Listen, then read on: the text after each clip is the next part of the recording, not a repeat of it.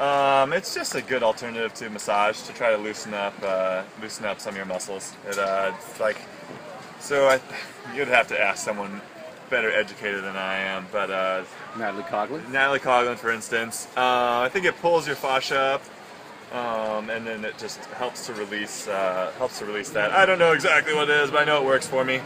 It leaves these weird bruises on your back, and it looks like, I don't know, you got beat up or something, but everybody asks if it hurts, but it doesn't. It's much more of a little bit queasy feeling, because it's like your skin is being pulled up. Actually, it is that your skin is being pulled up off of